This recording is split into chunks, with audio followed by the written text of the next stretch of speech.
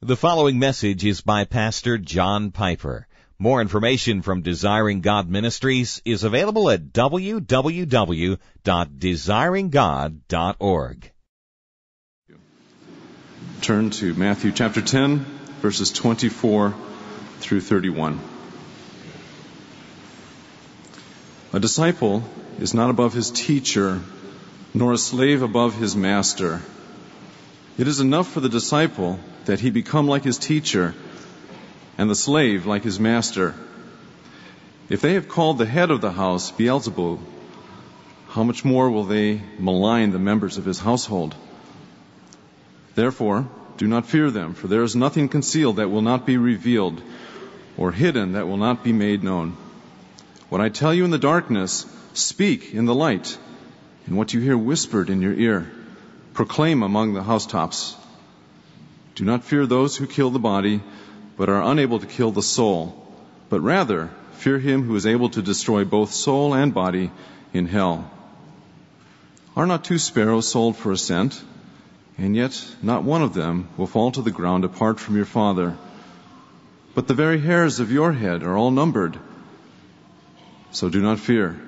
You are more valuable than many sparrows. Amen.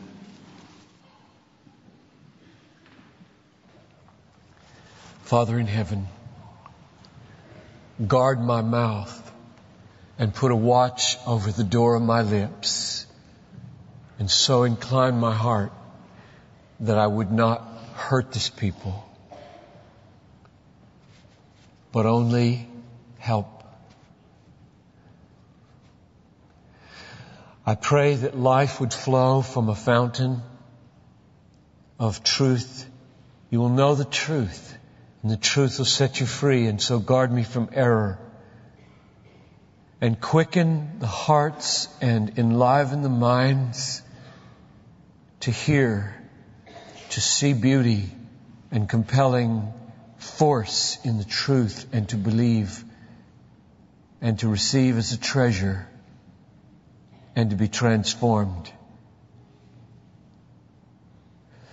I pray that there would be a weight of earnest glory from heaven by the Holy Spirit through the Word upon us now for these next few minutes. And that you would do a saving, purifying, healing, encouraging, strengthening, guiding, reconciling work.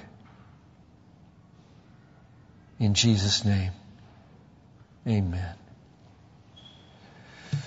5 reasons why I'm not preaching on today's text, but have a new one. Number 1, every Mother's Day, I think about my mother's death. 1974, December 16, in a bus accident in Israel. My father sitting beside her, inexplicably not killed. And this year, I'm 55, the exact age that he was when she died, which gives me a whole new sense of empathy.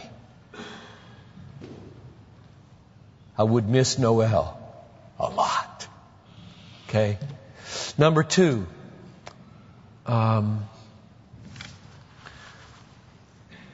not getting $9 million in pledges and getting 6.5 has required that I think and pray and assess and try to read Providence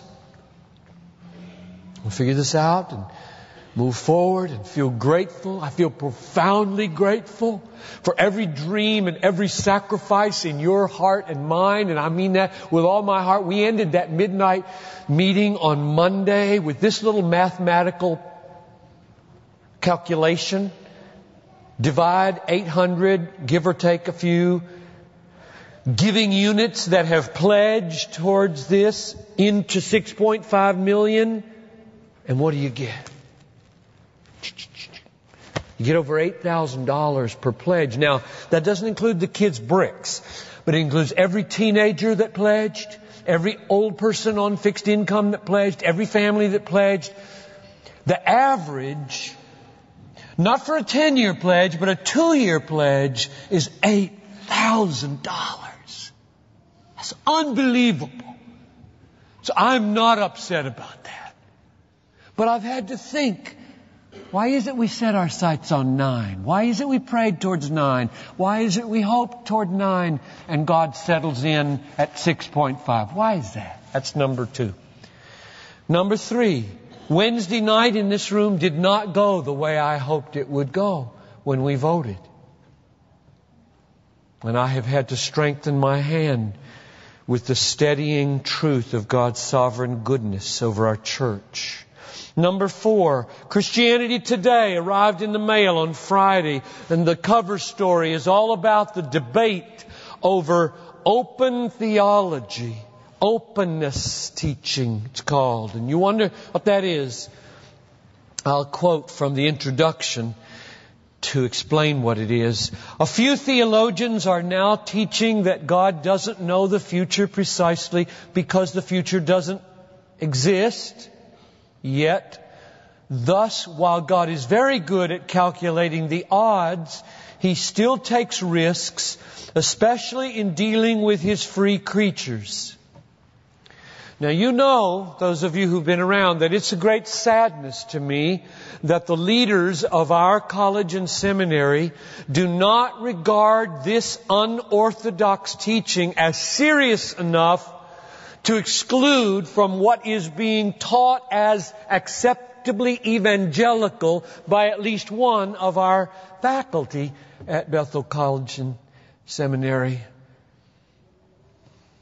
And the reason it's so relevant this morning and so pointed in this moment in our life as a church is because of one very true sentence in that introductory essay in Christianity Today that goes like this: these theological debates have enormous implications for piety and pastoral care, especially for how we respond to the tragedies that invade our lives. That's true. That's true. Whatever else it is, it's not small. Number 5. And this one put me over the edge at 10 o'clock yesterday morning. I was fully intending moving into this service. I'm preaching on Romans 7:14-25. Who is this divided man? I will come back to that. We won't waste those tape labels.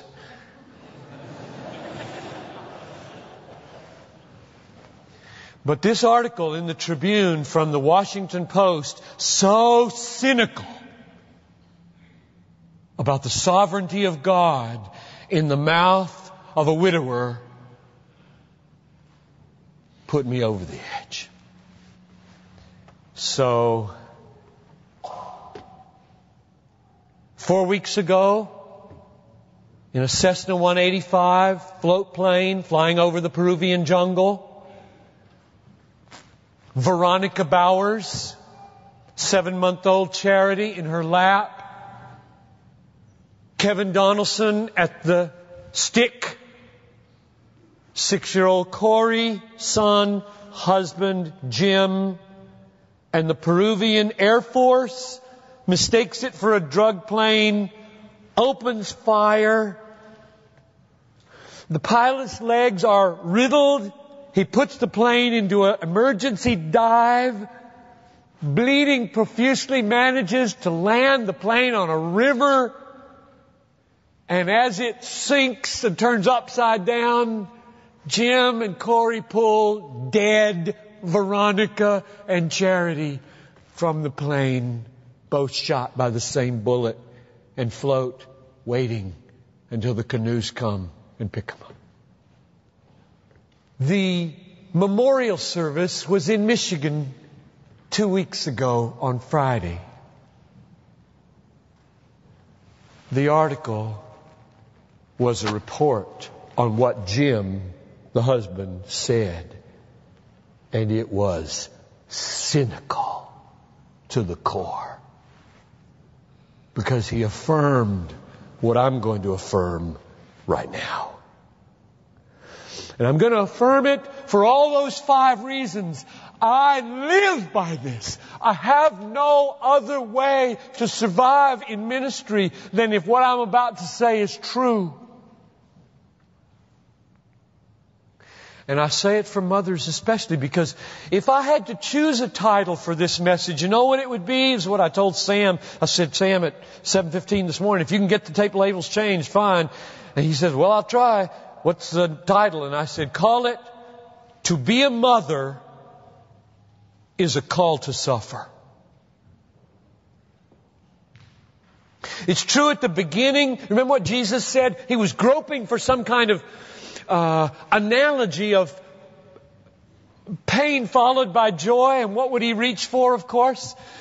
John 16, he says, whenever a woman is in labor, she has pain because her hour has come. But when she gives birth to the child, she no longer remembers the anguish because of the joy that the child has been born into the world. And so, to be a mother is a call to suffer. But not just at the beginning, also at the end. Remember what Simeon, the old man Simeon, said to Mary? Behold, this child that you're holding there is appointed for the fall and rise of many in Israel, and for a sign to be opposed, and a sword will pierce through your own soul, Mary. At the beginning, pain. At the end, pain. And in the middle, pain. When the child goes into missions, or when you take the child into missions, or when the child is just foolish. A wise son makes a glad father, and a foolish son breaks the heart of his mother. Now, to be a mother is more than suffering, but every mother in this room knows it is not less. So that would be my title. To be a mother is a call to suffer. And here's the question then. Mothers ask it, and all of us ask it. What am I to do with this? How shall I manage this? How shall I handle this? This frustration or this disappointment or this heartache or this calamity? Shall I go the openness route, the open theology solution? Well, what would that be? What would that sound like? I'll read it to you. From one of the most articulate spokesmen. What would that be? Quote, when an individual inflicts pain on another individual, one should not go looking for the purpose of God in the event. Christians frequently speak of the purpose of God in the midst of tragedy caused by someone else. But this I regard to simply be a piously confused way of thinking. In other words, God had no particular purpose that Veronica and Charity die and Corey and Jim live. There's no particular purpose in that. That's a piously confused way of thinking. And everything that Elizabeth Elliot and Steve Saint and Steve Green and Jim Bowers said 2 weeks ago at that memorial service, and I'll tell you what they said in just a minute, was a piously confused way of thinking and provided no sure ground for comfort for anybody in that room. Is that the way you want to go, Mom? Now, as we move to those testimonies which moved me so deeply, because I was so upset at this article that I read that gave the cynical rendering of that testimony, I went online, found the memorial service, and read every word of it from every testimony that was given that night. And you can find it too. So I want to tell you what they really said, but first I want to tell you it doesn't matter what they said. Nor does it matter what I'm saying right now. Zero significance except for one thing. If what we're saying is true. That is what God says. So, before I give you their testimony, let me point to God's testimony. First from Psalm 105, then from the text that Steve read in Matthew 10. So go with me if you have a Bible and you'd like to see it with your own eyes to Psalm 105. I love inspired interpretations of inspired stories. I'm not inspired. I am not infallible. I point the best I can to an inspired and infallible book, which I believe can authenticate itself in the life of every open person who's docile to it. But I'm not it, and don't ever treat me that way. In Psalm 105, we do have an inspired interpretation of an inspired story. The story is the story of how the Jewish people came to be in Egypt in the first place. Remember, it was about Joseph, the young son who has the dreams, and all of his brothers are going to bow down to him, and they hate him, and they can't stand him, and they're envious of him and jealous, and so they sell him into slavery, and he makes his way down there, and then they come some years later, and there's a big famine, and that's how the Jews get to Egypt, and then God rescues them, brings them back to the promised land. This is what this psalm is about, and I only want 2 verses to make 2 points. Verse 16 and 17. Here they are. He, God, called for a famine upon the land. There's the first interpretation. God summoned, God called for a famine upon the land. He said, famine, come. He broke the whole staff of bread. Verse 17. Here's the second interpretation. He sent a man before them, Joseph, who was sold as a slave. Sent?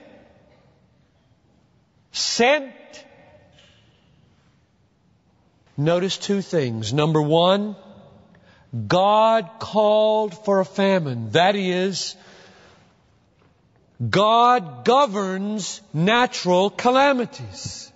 Famine, come.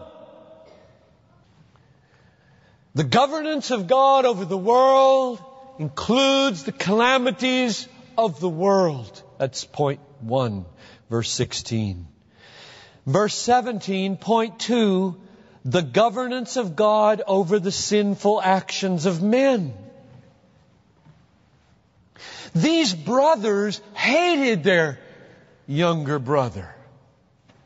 They wanted to get rid of him, and to get rid of him with envy and jealousy and spite, they threw him in a pit and then sold him to the Ishmaelites into slavery. And God calls this His sending. Their sinning becomes God's sending. That's how sovereign God is over the sins of men. The interpretation had already been given in Genesis 50, verse 20, where Joseph tries to calm his brothers who were all panicked that he was going to kill them. He says to them, as for you, you meant it for evil against me, but God meant it. Now stop right there and do not read words in here that are not here. Just let these words stand. God meant it. It does not say God used it. It says God meant it for good. God meant something. God had a meaning. God had a design. God had a purpose. It is not a piously confused way of thinking about the story of Joseph to say God meant it for good, rather than to say God only played catch-up ball and used it for good. It's not the same. This is more. This is sovereignty over men. Now let's finish the verse. God meant it for good in order that He might bring about this present result, namely, to preserve many people alive. You know what? There's an easier way to preserve people alive. Don't summon the famine. Don't call for a famine. You want to keep people alive? Don't call for a famine. God Almighty, maker of heaven and earth, is always doing 1,000 things in everything that He does that you know nothing about. You know nothing about them. You learn 2 things, 5 things, 3 things, 20 things about what you think happened in your life, and then you measure them out, and 17 of them look negative and 3 look positive, and you call God Almighty into account. Whoa. That's dangerous. That's dangerous. God is always doing 1,000 things in everything that He does that you and I know nothing about, and all of them designed for the good of His children. That is your good if you'll trust Him. This is a rock, folks. I have now preached this 3 times today to about 2,300 people. Never in the last 2 years have I gotten the kind of tears and comments at the front afterwards in each service. The people that don't like what I'm saying perhaps leave and don't talk to me. But the people that talk to me, you need to know about these people. They are the people who've lost loved ones. First service, my sister and my brother were killed in a car accident, left 2 little girls last December. Thank you. Thank you. Preach it, John. Preach it. It's the only hope. A missionary, her brother went down. You know Becky.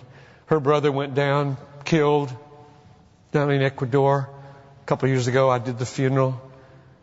Young 32-year-old dad.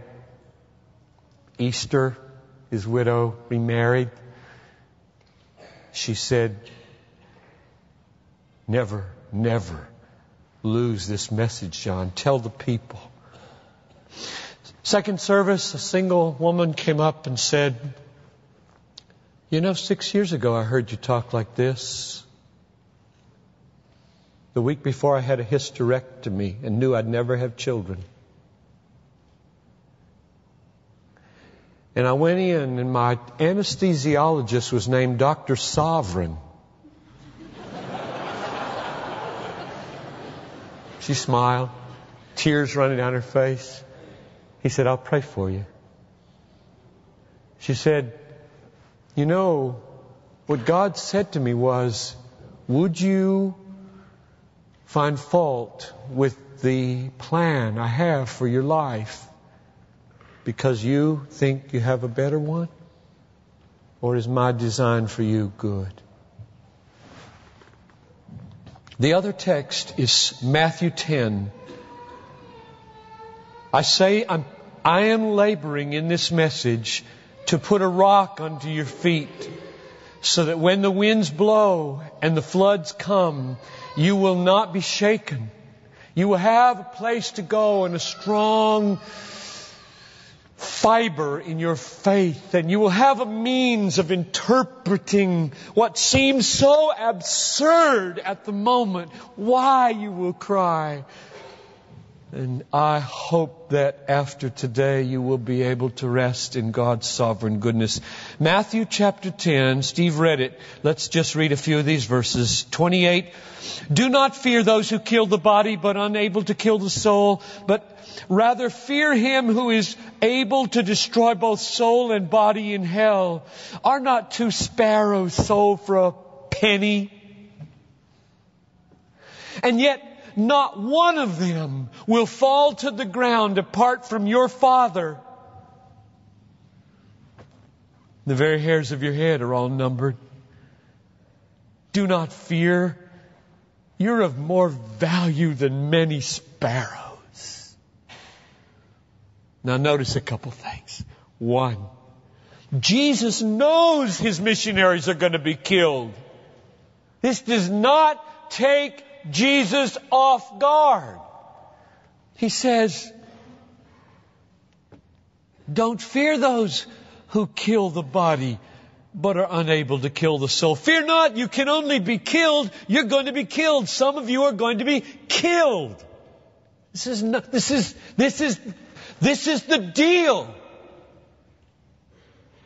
If they called the master of the house Beelzebul and strung him up on a cross, and you follow him, what do you expect?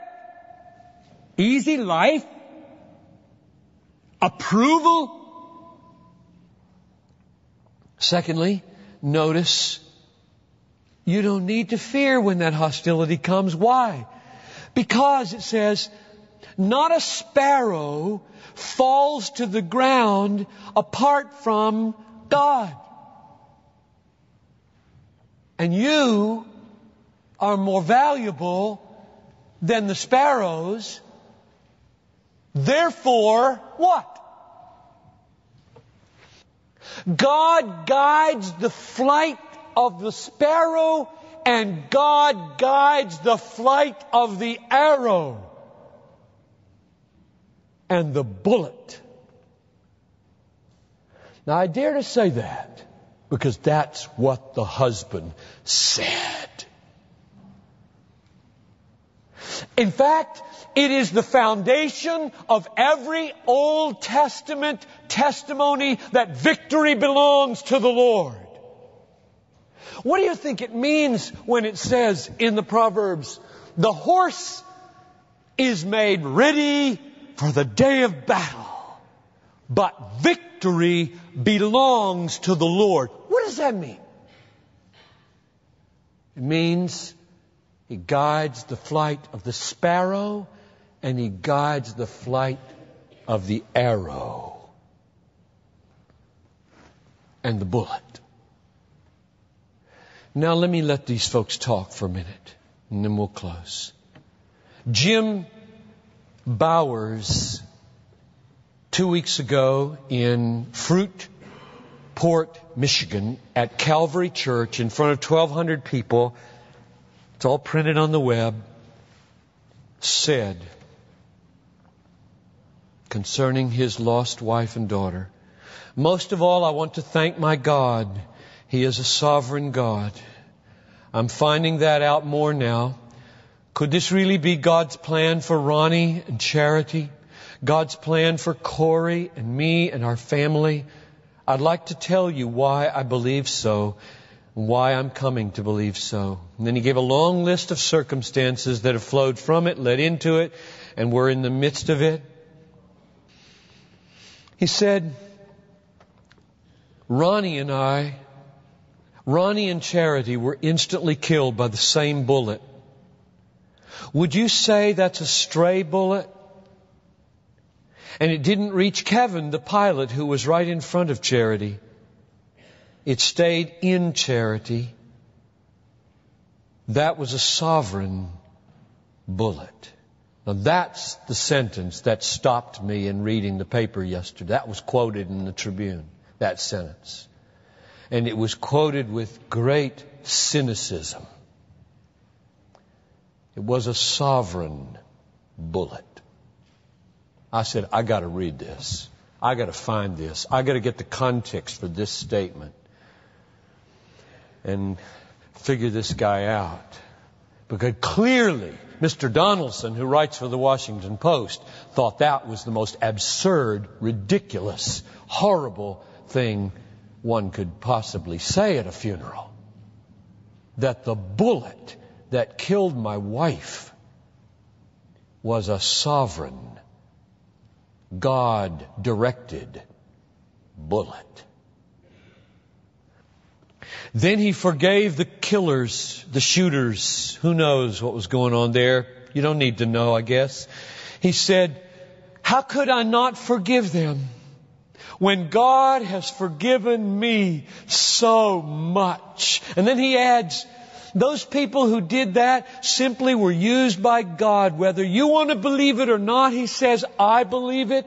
They were used by Him, by God, to accomplish His purpose, so that this maybe is similar to the Roman soldiers whom God used to put Christ on the cross. Steve Saint is the son of Nate Saint, who was killed by the Raudani Indians in Ecuador in 1956. He is 50 years old. He was at the funeral. He spoke. It's on the web. Do the math. 50, 56. He was 6 when his dad was killed. Corey's age. He comes to the pulpit. He looks down at this little boy and he says, Corey, my name is Steve. You know what? A long time ago, when I was just about your size, I was at a meeting just like this. I was sitting down there and I really didn't know completely what was going on. But you know, now I understand it better. A lot of adults used a word I didn't understand then. They used a word called tragedy. But you know, now I'm kind of an old guy. And now when people come to me and they say, oh, I remember that tragedy when it happened so long ago. I know, Corey, they were wrong. You see, my dad, who was a pilot like the man you probably call Uncle Kevin, and 4 of his really good friends had just been buried in the jungles. And my mom told me my dad was never coming home. And my mom wasn't really sad, so I asked her, where did Dad go? And she said, he went to live with Jesus. And you know, that's where my mom and Dad had told me that we all wanted to go and live. Well, I thought, isn't it great that Daddy got to go sooner than the rest of us? And you know what? Now, when people say that was a tragedy, I know they were wrong. And then he looked up from this little boy to the 1,200 adults, and he told them the difference between the unbelieving world and the followers of Jesus. This is what he said. For them, the pain is fundamental and the joy is superficial because it won't last. For us, the pain is superficial and the joy is fundamental. Amen, Steve. Thank you. Amen. He said it more than once about his own dad. I close with Elizabeth Elliot. She wasn't there. She made a recording. And I'll pass over her comments, which were, as you can imagine, strong and to the point, as we've been saying. But I'll read the poem that she quoted by Martha Nicholson as we close. And it doesn't get much better than this theologically and faithfully to Scripture in poetry. The word mendicant means beggar. I stood a mendicant of God before His royal throne and begged Him for one priceless gift which I could call my own. I took the gift from out His hand, but as I would depart, I cried, but Lord, this is a thorn, and it has pierced my heart. This is a strange and hurtful gift which Thou hast given me. He said, My child, I give good gifts and gave my best to thee. I took it home, and though at first the cruel thorn hurt sore, as long years passed, I learned at last to love it more and more. I learned He never gives a thorn without this added grace. He takes the thorn to pin aside the veil which hides His face. I cannot come close to improving on those last two lines to link this sermon with the last 5 sermons in Romans 7. I learned He never gives a thorn without this added grace. He takes the thorn to pin aside the veil which hides His face. It isn't law-keeping that justifies us.